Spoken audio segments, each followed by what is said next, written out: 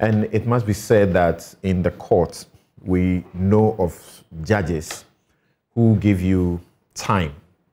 They don't only give you a date to come to court. They give you a time. If they say, I'm going to hear you at 9, they will hear you at 9. If you are there after 9, you've lost it.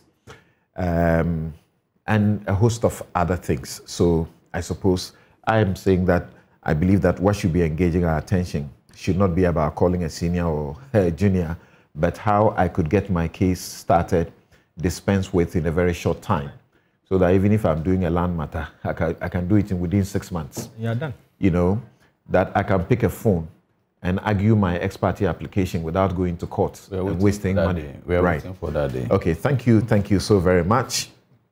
Now, let's go to the issue that, you know, is raising a lot of eyebrows.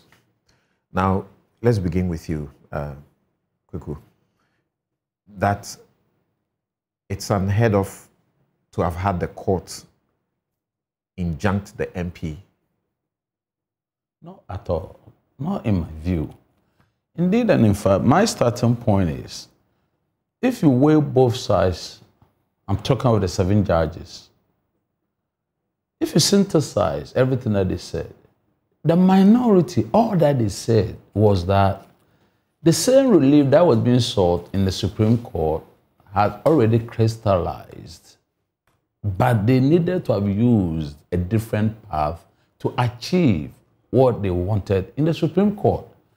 So therefore, between the two sides, they all agree that once the High Court had concluded that the MP had lost it and that he was not entitled to have contested in the very first place, he ought to be thrown out of Parliament. The only difference between them is that the majority decided that by reason of the writ that had been put before the Supreme Court, they could rely on it as a basis for granting the interim injunction that they have sought, which interim injunction indeed has the effect of permanently injuncting him. But that is not strange to the law. That is not new to the law. There is authority for the proposition that in an application for an interim injunction, if the facts merit it, the court could grant a final injunction. In other words, a permanent injunction. This is not the first time. So I see this, when people say travesty of justice, I don't understand it. And that's my view of the matter. Justice Amegache, Justice Doche, they said, no, it's procedure. Joji, not Joji, yeah. Agnes Joji. Yeah. Her ladyship, Justice Agnes Joji. Their case simply is that it's about procedure, but even then I disagree with them. Because there is also authority for the proposition that, notwithstanding the fact that you've got a judgment, which is a final one, if the means of enforcing it is closed or frustrated, you could bring a fresh action to enforce. There is authority for the proposition under the common law of bringing a fresh action to enforce a judgment, a valid judgment of a court.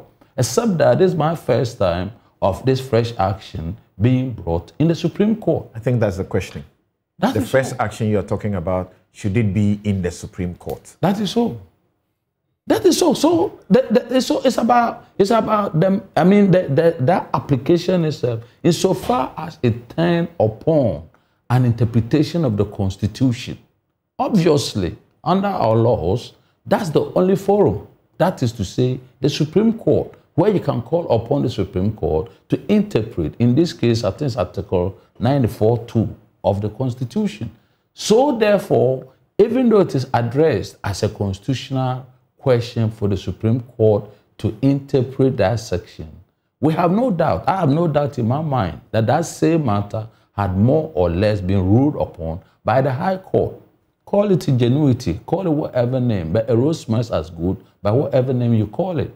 So as long as that matter is the Supreme Court has already determined, and we can tell by reason of the position that the majority are taking, that they would also uphold the main issue that is before the court.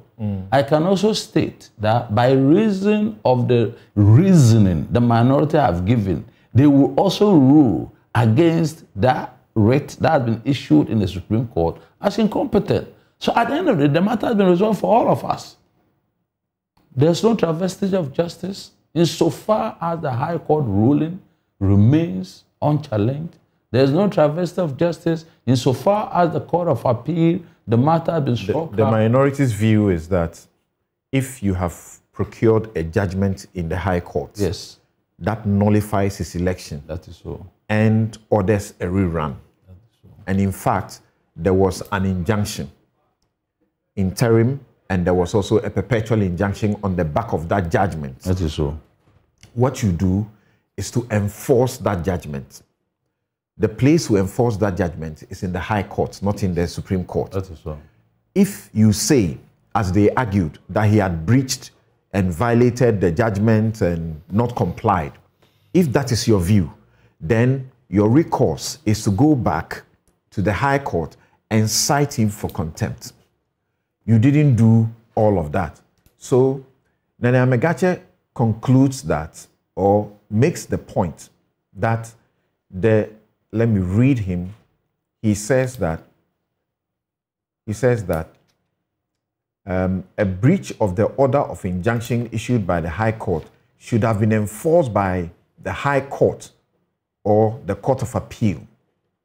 Then he proceeds to say that the Supreme Court is not the forum to employ legal ingenuity by the filing of a constitutional action and then disguise this application as an offshoot of the writ, while in substance an enforcement of the High Court orders, which is not an appeal before us.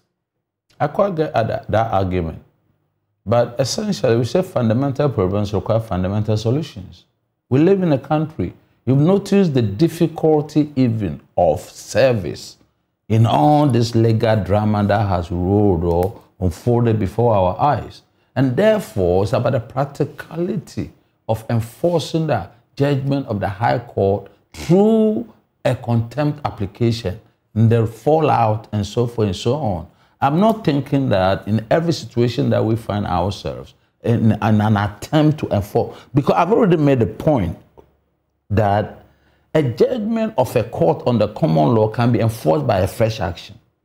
And I repeat that for that reason, insofar as this has been couched as a constitutional issue, it is the Supreme Court that is the proper forum where this matter can then go to.